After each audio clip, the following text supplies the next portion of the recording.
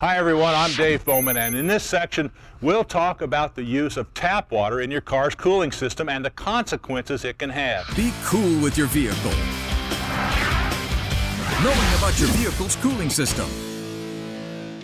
You know, the difference between using the proper mix of coolant or just using tap water is huge. The most obvious difference is that freezing point. Tap water's freezing point lies at 32 degrees Fahrenheit, and coolant's freezing point is a lot lower. Now, if you live in a cold climate and use tap water inside your car's cooling system, you can cause damage because water freezes and expands, which can crack your engine block, radiator, and system components.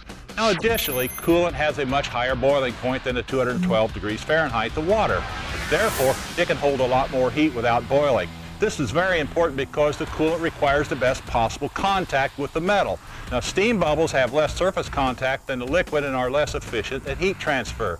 Moreover, coolant has the properties that perform important functions like corrosion prevention, excellent heat transfer, stability at high temperatures, compatibility with plastics and elastomers, low foaming and water pump lubrication. Tap water doesn't have all these properties, and it has its own bag of unwanted chemicals. So the best for your car and your wallet is to prevent failure of the cooling system components. And how? With VR12, the ultimate cooling system protection. For only a few dollars, you can protect every inch of your cooling system, lower engine temperatures, prevent rust, corrosion, oxidation, and electrolysis.